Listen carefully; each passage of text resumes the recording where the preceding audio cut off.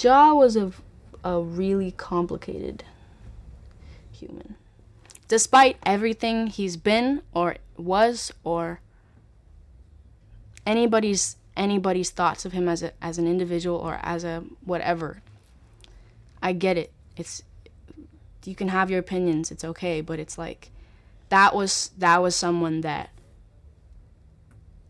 stuck with me and got me through something that I felt like, and this may not be true, but I felt like in the moment I would not have gotten through if it weren't for him. And he didn't even know. He hit, it's really weird to talk about because I don't think he was human, to be honest. And he didn't think he was human. I remember him telling me once, he was just like, no, I'm not human. You're not human. We're both aliens. You know, we're not on this earth, really. And it's like, he would always say crazy shit like that, and I would always be like, man, shut the fuck up. But, you know, he was a goofy-ass dude, but he just was, all he was trying to do was be better.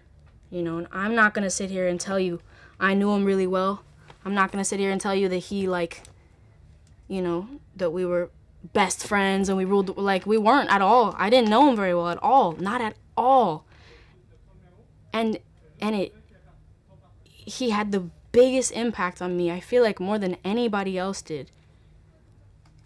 And, like, I haven't talked about him since that whole thing. Nobody's really asked me because, you know, it was a lot and unbelievably disgusting. That whole thing was disgusting and horrifying. And, you know, due to his past, when I posted what I posted, my friend had been killed, and I was told to delete what I had posted because it was going to damage me through the internet because of people's opinions and people's thoughts.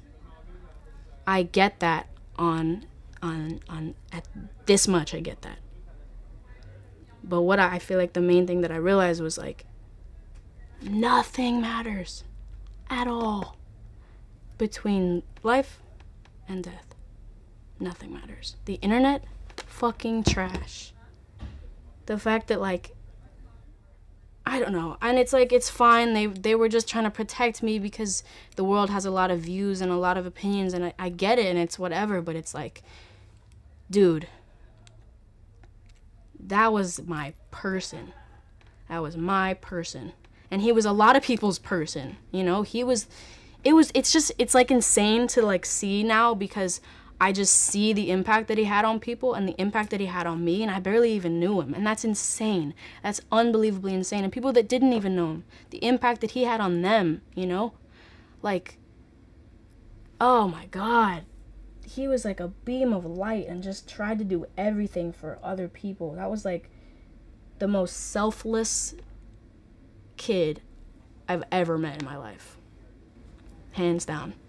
He'd text me like every day if I was okay. He'd call me and be like, hey, I'm just checking in if you're good. Who does that? R.I.P. X, dude.